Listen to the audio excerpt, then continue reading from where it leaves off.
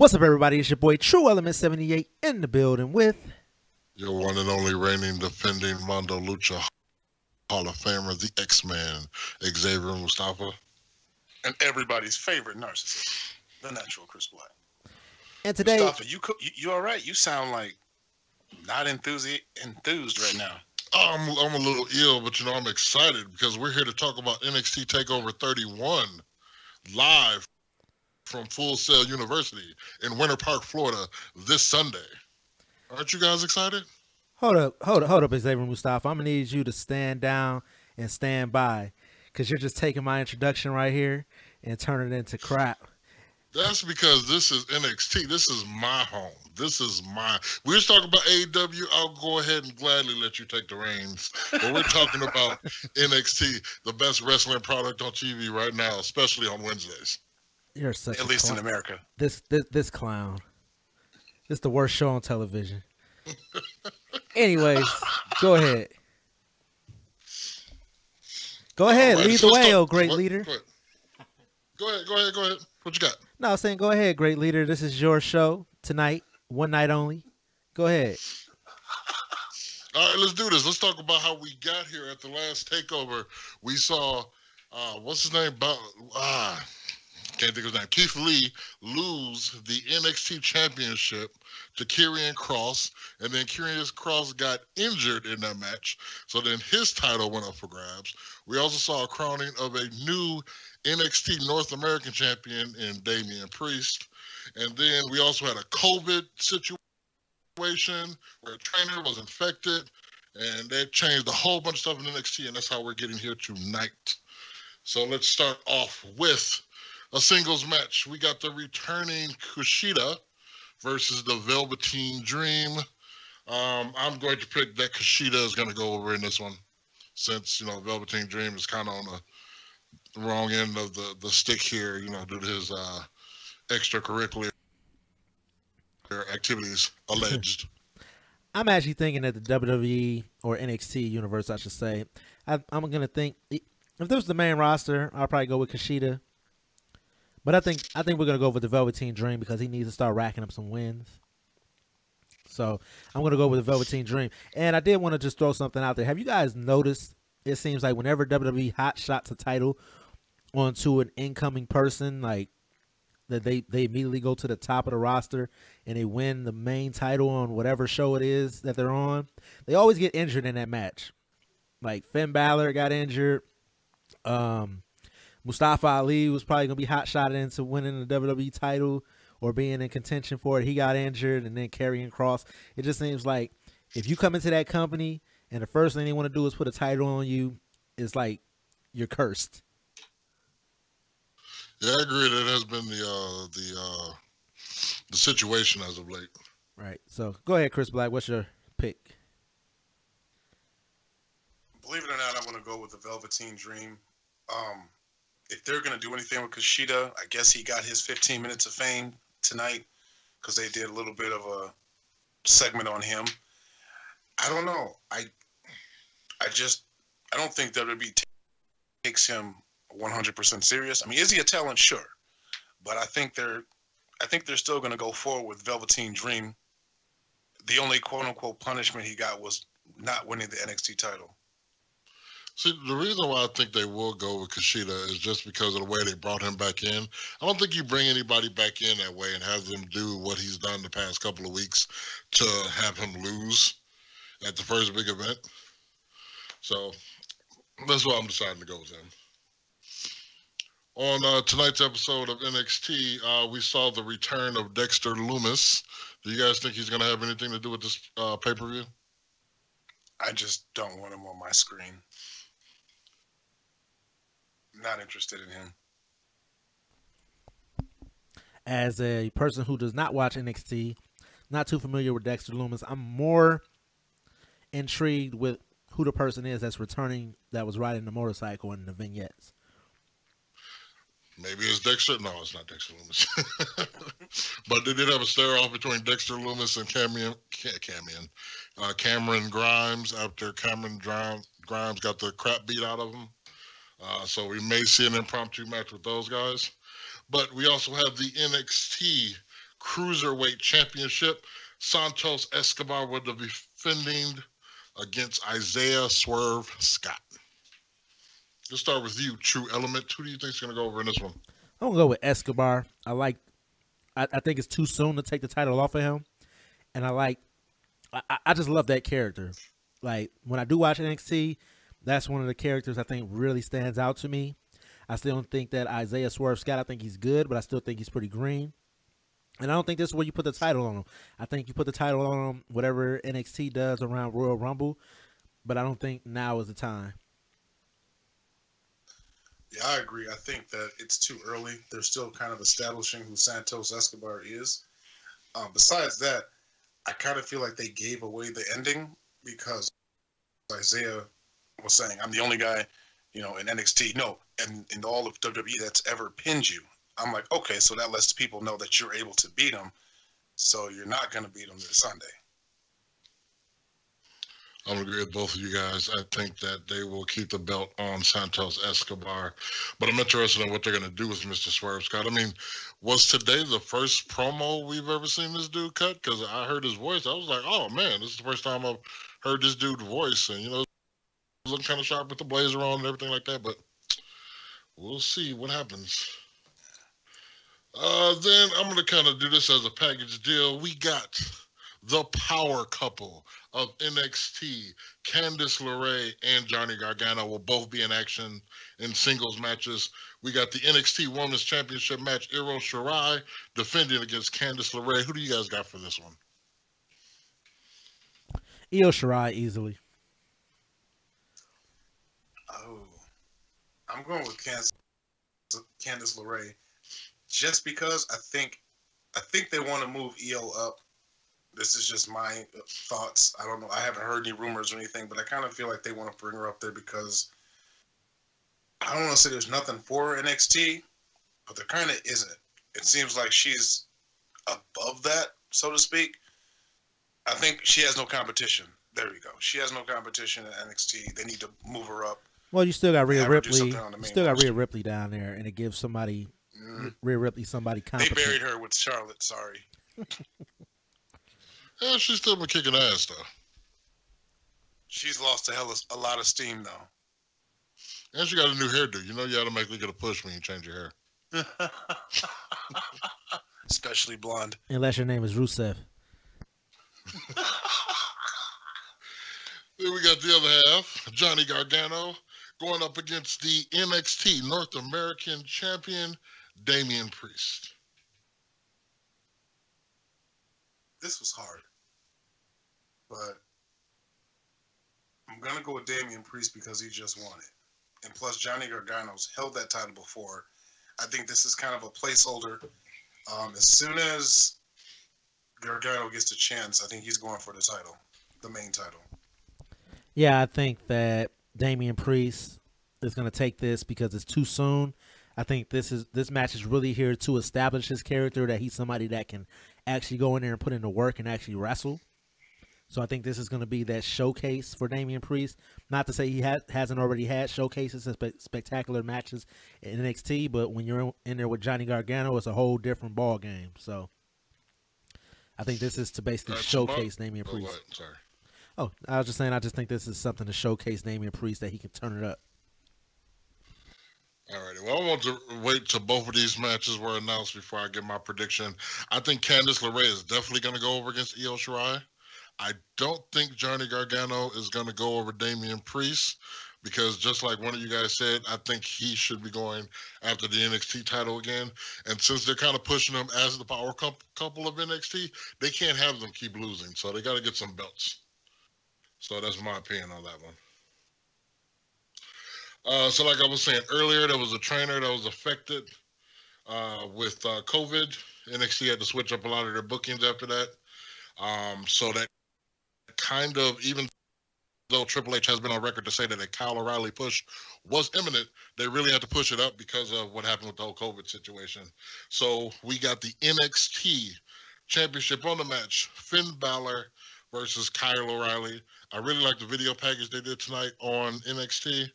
I also like the fact that Kyle O'Reilly said he's always wanted to be in the ring with with Finn Balor, and that when he was in the States wrestling, Finn Balor was over in Japan.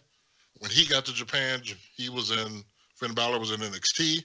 When Kyle O'Reilly got to NXT, Finn Balor was on Raw. So now they finally get to mix it up in the ring. What do you guys think? Okay.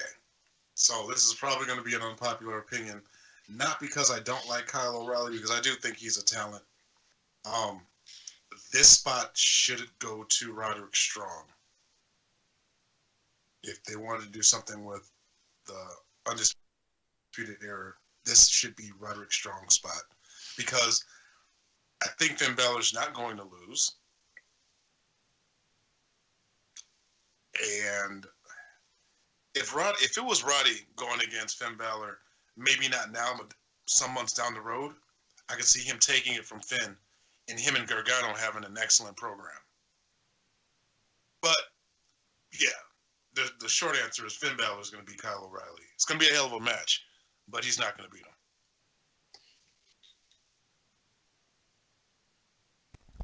I would have to say I think that Kyle O'Reilly is going to take it. I don't think Finn Balor, I think NXT wants a heel at the top of the card, but I think that what you can get out of this is basically the Evolution story angle, because they did have Adam Cole come out there and cut the promo about the prophecy being fulfilled and all of that.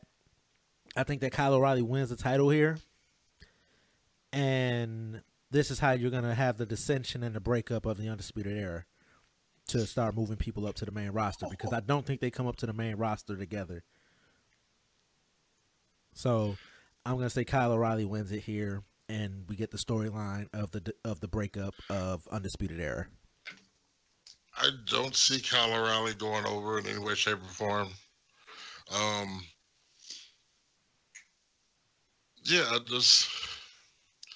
Finn Balor just recently got the championship himself.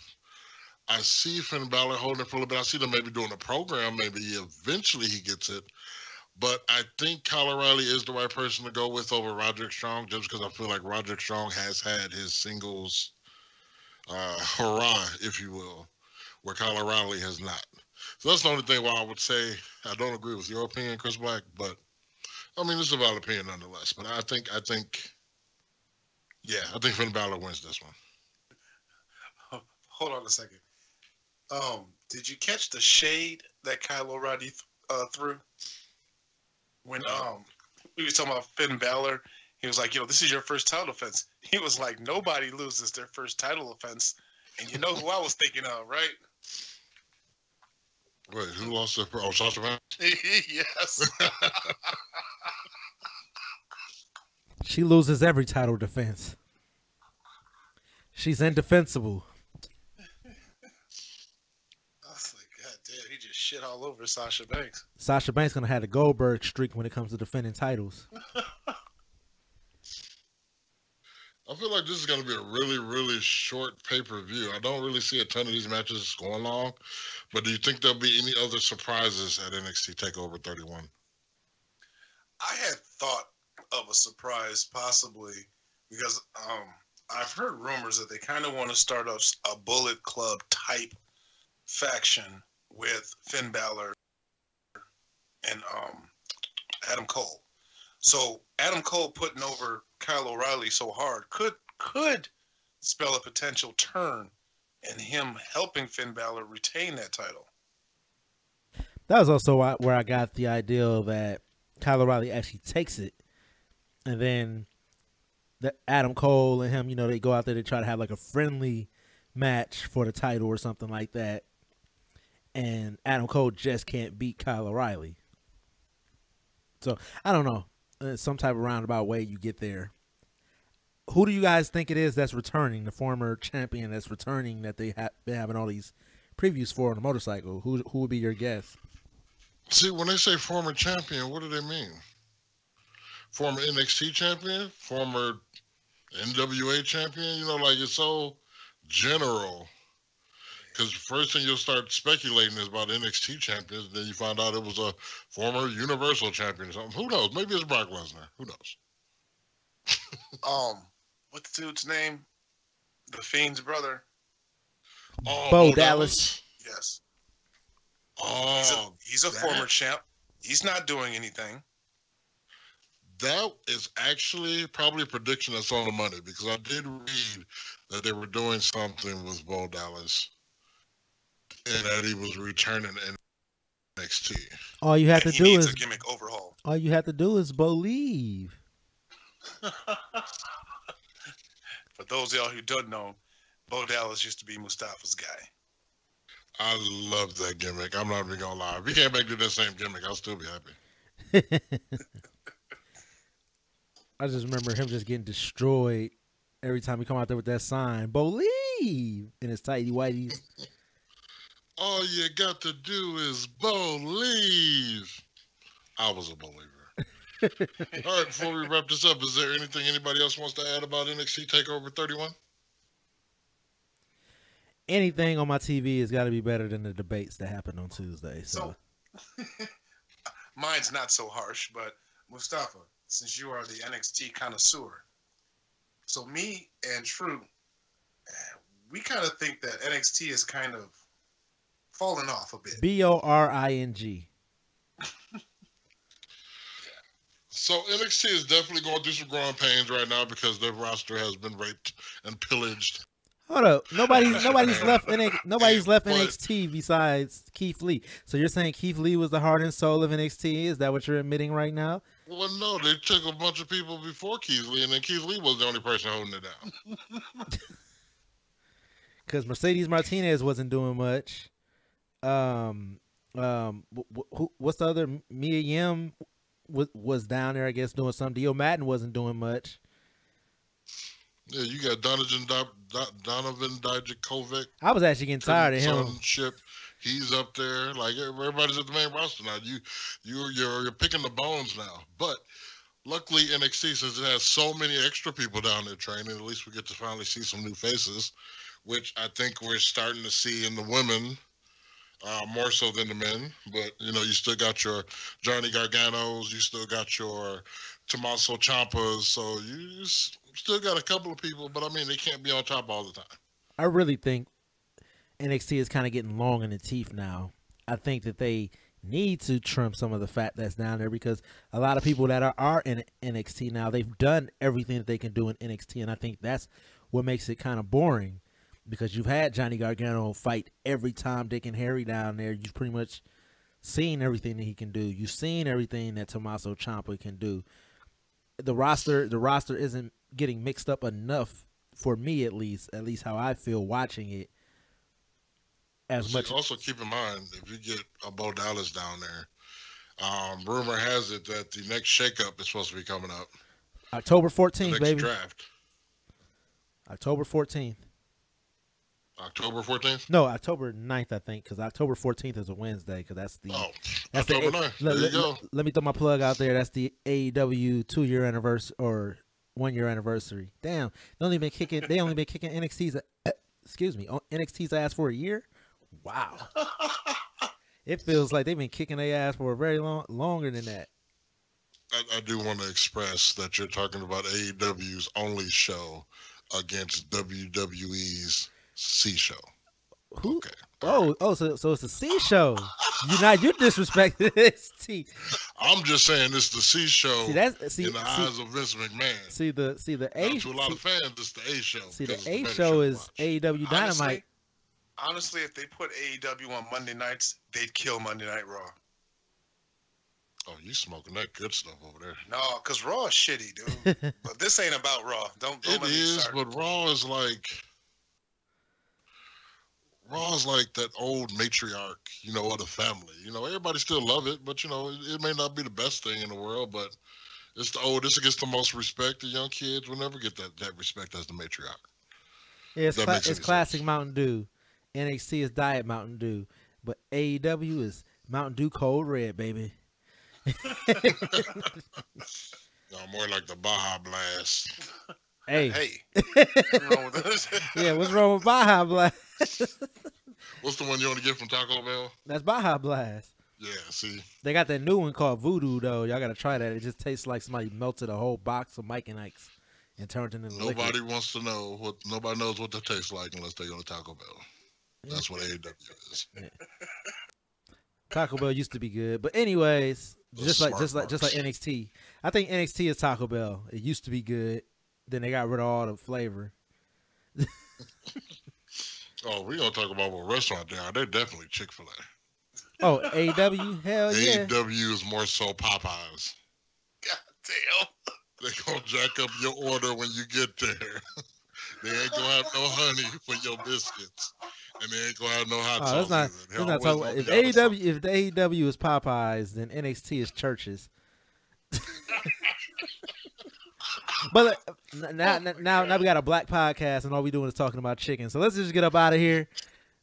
Go ahead and give out your social medias, your credentials, all of that good stuff. You can catch me at I was going to say XM Cinema. Well, you can catch me there at XM Cinema on Facebook, Twitter, and on Instagram. You can also catch me at Xavier Mustafa on Facebook and on the Twitter. You can catch me at the Natural Chris Black on Facebook and on Instagram, and at the_natural_CB on Twitter. Also, be sure to check out my YouTube channel, The Natural Chris Black. Right now, I am reviewing every single night of the G1 Climax tournament. If you have been watching that, you know how hot the action's been, and my reviews have been just as hot. So, be sure to give me a subscribe, like, a share. All that good shit. And before you get yours in, Tru Element, I just want to tell the people out there, make love to that thumbs up button and that subscribe button for us, okay? Leave a comment in the comment sections. Let them know that Xavier Mustafa is your favorite host. You gotta say it. Just do me that. See if you can do it. If you can do it like Chef did on South Park, make sweet love to that like button, baby. Get your Isaac Hayes on or something, then maybe they'll do that. But yeah, definitely hit that like button. Definitely hit that subscribe button, and definitely hit that ring that bell so you're notified whenever new episodes go up on the YouTube.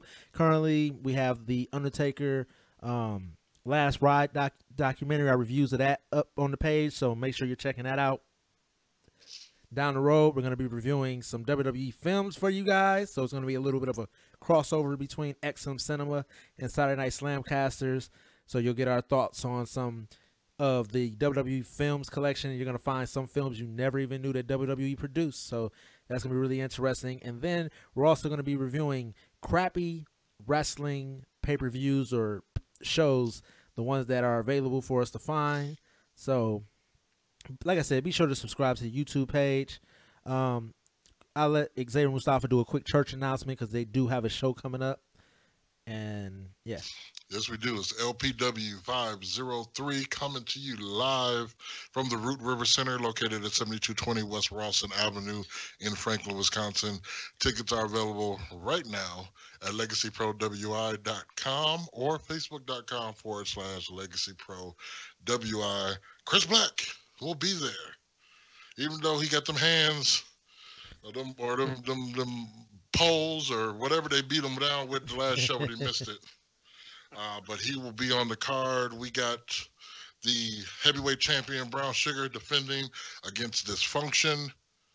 And what else we got going on? We got the Dark Match. Yep. And we got the Dark Match Mafia. They're going to be in the ring with Devin August, somebody who, I know you're not a fan of right now. Devin August and Jordan Harrison. So it's going to be a good night. Tickets are $20. Yep. And like we said, be sure to subscribe here on YouTube. You can also follow us over on Facebook. Just check out Saturday Night Slamcasters. You can catch me on Twitter at SlamcasterTE78.